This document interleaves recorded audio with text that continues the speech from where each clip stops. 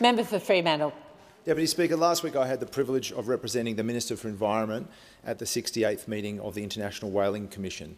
The IWC continues to be a critical and effective forum for the protection of whales and other cetaceans and for the management of Aboriginal subsistence fisheries.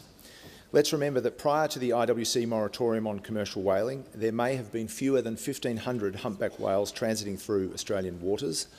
Now there are tens of thousands, and earlier this year the humpback whale was removed from our threatened species list.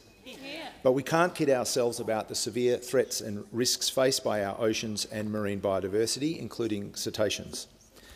Deputy Speaker, the IWC is a forum in which Australia has played a significant leadership role. Last week a new sustainable budget arrangement was adopted on which Australia led the preparatory work and negotiations. What's more, Australia's Commissioner, Dr Nick Gales, a legend in the world of cetacean science, was elected as Vice-Chair of the IWC.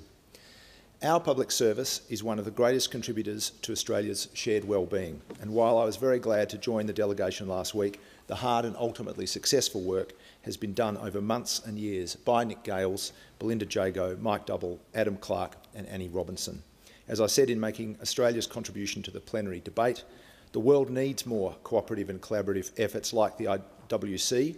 We need more efforts that operate with purpose and goodwill in the shared interests of all people and all life on our planet.